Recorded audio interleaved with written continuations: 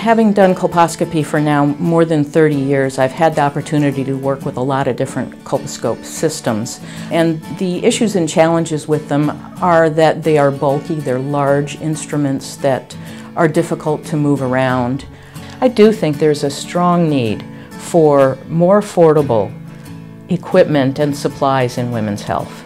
I was first introduced to the EVA System device in early 2017, and the things that immediately attracted me to it were its portability and its great image quality. You turn on the button, you position the instrument between the patient's legs. You can see that the light quality is quite good. And you start to take images. It's that simple.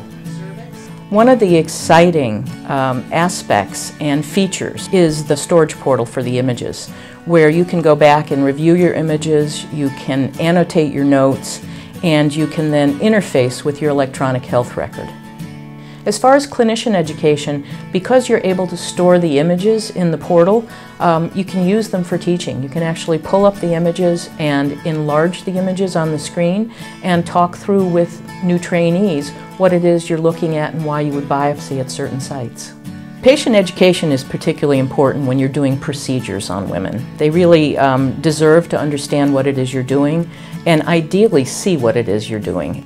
I can recall several times when I turned the EVA system around and showed the woman her cervix, just the surprise in her eyes, the delight that patients have when they're able to actually see what I was looking at and understand why I was doing biopsies or certain tests with them.